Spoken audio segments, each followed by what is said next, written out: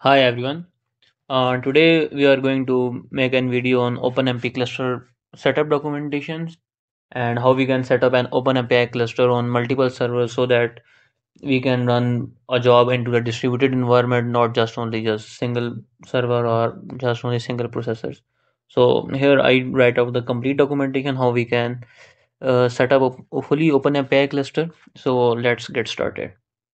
So for here we have five compute nodes which we use for our cluster setup, in which we will have the CPUs, dedicated CPUs and RAMs and additional all the hardwares.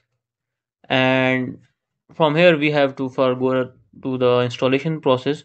So before going to the installation process, I want to show you what is our architecture. So we will have one master node and four worker nodes, or you can say compute node, and we just mentioned it's PDC node 1 parallel and distributed nodes 1, 2, 3, and 4, 5, right? And we have high speed network of 10 gig, and we have shared file system in them also. So let's get started. What are the specifications? So we have master node with Intel Xeon E5s CPUs and all 128 GB RAM and 2 terabyte of SSD and 10 gig of network card, and four compute nodes with the similar specifications but little bit less RAM and network, right? And all the nodes are connected via network in the same domain, and they are being accessible over the network to each other. And you can say this similar kind of network infrastructure right here. So first of all, we have to install latest Ubuntu 2024 LTS Ubuntu Server on all of the nodes. If we see OS release over here, we can see that we have Ubuntu 24 LTS and it's no welcome back, right? And so let's get back. So after the installation, we just have an update to all our setup. So when you run these commands, this automatically update your setup, and we have the static IP configuration.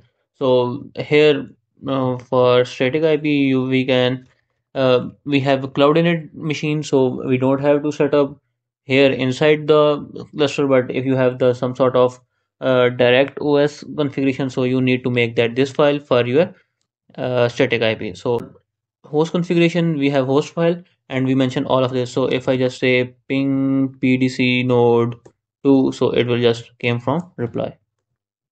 And from here we have the ssh passwordless ssh setup. So if I just say ssh pdc node 2, so I can directly get ssh on that. So I set up this, all the steps are been into the documentation. You can follow found it on to the GitHub or in the video description link also. And then I just disable the firewall so that we don't have to actually mess up with the ports. So my firewall is disabled. We also have the shared file system. So the shared file system is just like that.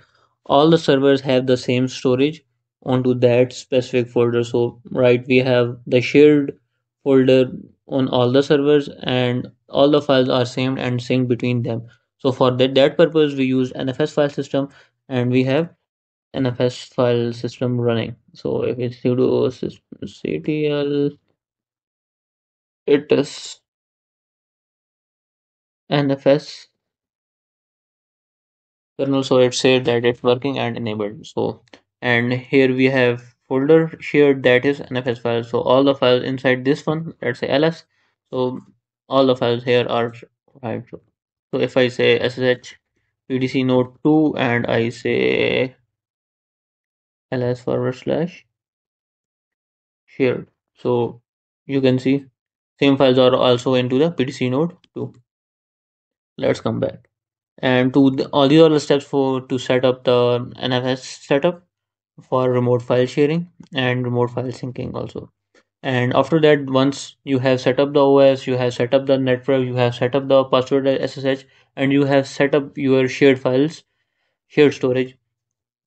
So now it's time to install the OpenMPI libraries. I already have done that, so I don't need to run these commands. And after you have installation, the OpenMPI, now your cluster is ready for running then OpenMPI job. So if I say MPI run dash dash variant. So this my OpenMPI is running on this setup. And after that you have to create a machine file. So machine file is just like that. You have to mention on which servers or on which nodes you want to run your code or you want to distribute your code. So here I have machine file, so I say machine file. So here I have machine file in which I have mentioned all the servers, my server's host name and all the slots, number of CPUs available there. And after that you have to export the your uh, libraries path into your bash RC file. And after that now your server is cluster is set up and it is ready to for working. So here I have multiple kind of jobs available here that I can run on multiple servers and distributed environment. So in my host machine, in my host file, okay, all right, this is my host file. I am just excluding my node 5 right for this demonstration purpose. And here, so I just wanted to show history and just run this command. Okay, so here I have OpenMPI run command and I have to specify number of CPUs I want to mention. So I just say 40 and host file contains all the available servers for my OpenMPI job and example code this one. Let's first see what is the example code cat MPI examples dot cvp. So here you can see this is the code. So I have some sort of a lot more code, matrix multiplication, and then after that pi calculation, and after that parallel and processing with pipelines, right? So and after that some sort of custom data types for ring communication and data sending and receiving and other jobs. So let's run that MPI examples. So here it running all the results and it's just run in this type. So, but I specify the 40 CPUs. The 40 CPUs are available on my single node. So let's go. I will see you that I have just only 40 CPUs on single machine. Here, let's I say ls CPU, and you can see here I have only up to 40 CPUs. But now let's increase the CPUs to 80. Now it will distribute the whole task on multiple CPUs, and these are the of their results. And here you can see that we can distribute our we can specify the number of CPUs and we can distribute our task on multiple CPUs that are on multiple servers and in distributed environment. So I have a very good example here of just scaling demo. So if I just say cat scaling demo dot cpp, so here is a sort of matrix calculation that we can use to test how much distributed environment effect or how much number of increasing number of processors decreases our computational time. So let's run that OpenMPI host file and scaling demo, right? And let's say if I just go with 4 CPUs. So it will cost me around 0.017 seconds. I have 1 lakh elements and each process have 25,000 elements to process as we have 4 process. So let's run it with 40 CPUs. So it takes about 0.042 seconds. So this is a much more time change 0.17 second and 0.042 seconds. So let's go much more bigger scale to let's say 100.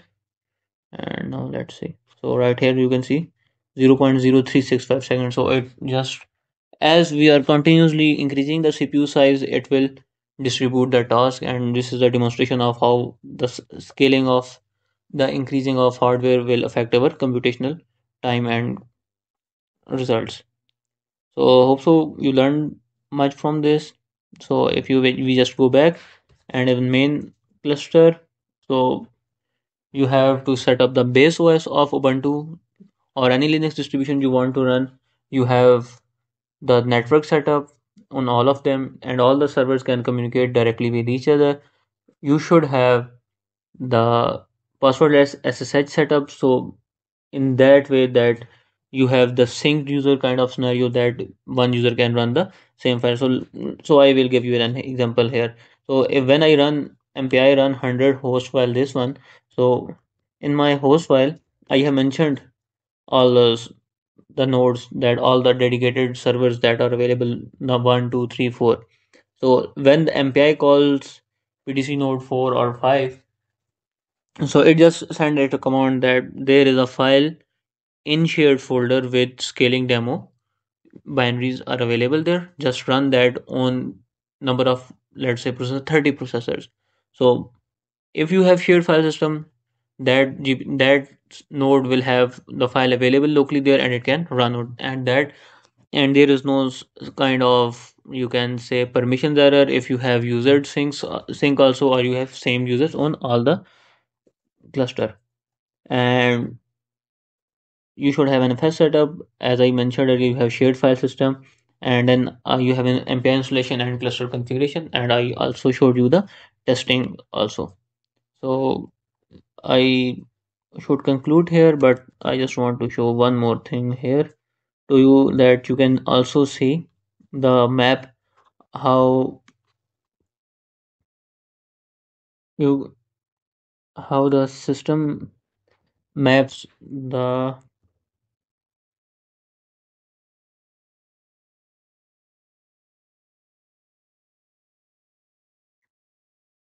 host file. Let's I just decrease the CPUs to 60, and host file is this dot forward slash scaling demo, right? So now it will even show you how it just each and every process ID, each and every process rank, it's on the CPU that has been going to it, onto the server that allocates it. Right, you can see here that we have data node 2, maximum slots available, number of processors that are, we I just said 60, right?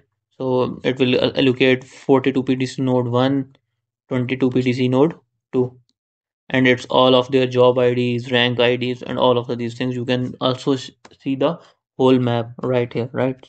Okay, so this is the demonstration. Hope so you learned something from it.